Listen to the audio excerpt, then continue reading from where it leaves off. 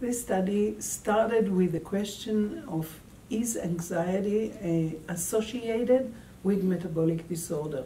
In other words, could it be that the fat man in the old cartoon is anxious for a reason and not as a coincidence? And if he would, then we should see that as fat accumulation in the liver. So what Geula Hanin in the lab did was to create engineered mice where we have overexpression of this stress-induced microRNA 132 in all of the body tissues except for the brain, because if we included the brain, the mice never got born. Too much stress is not good for brain development. The mice that were engineered to overexpress this stress-induced microRNA showed fat accumulation in the liver, visible as red labeled droplets.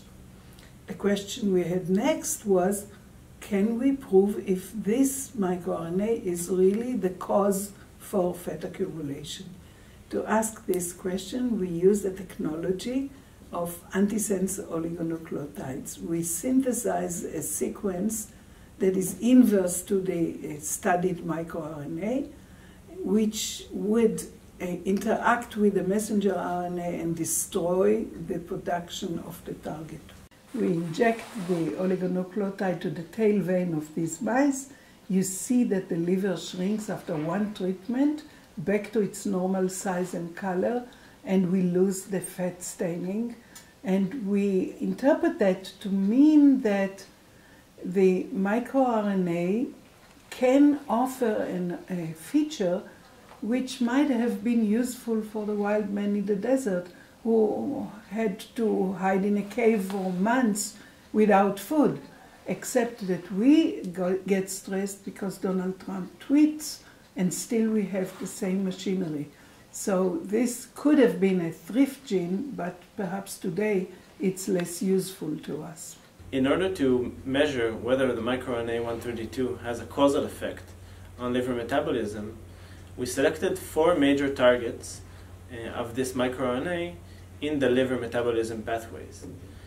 We then systematically knocked out each one of these targets one by one and measured the effect on the liver metabolites. What we found is that the combined effect of all these 4 targets was not enough to explain the effect of the microRNA either with the antisense downregulation or with the overexpression through transgenic animals.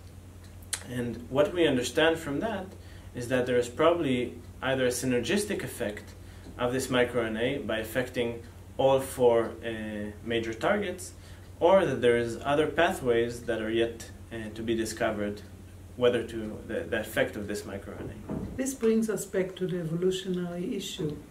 If this is a thrift gene, then could there be people who live among us and operate differently? Namely, they accumulate fat in the liver, which helped the wild man in the desert to survive.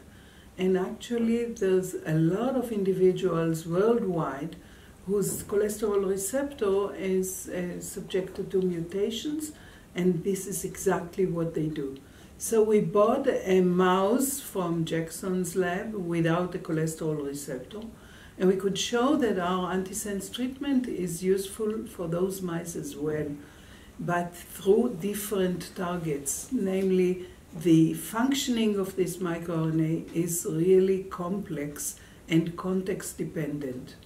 Last but not least, we need to thank those funding sources that made this research possible, the donors who gave us tissues, the students and postdocs who did the work, and the realization that science is complex in terms of timeline, networks, and personalized medicine. And as Virginia Woolf said, the novelist should be both complex and specialized. We believe that this is very true for science as well.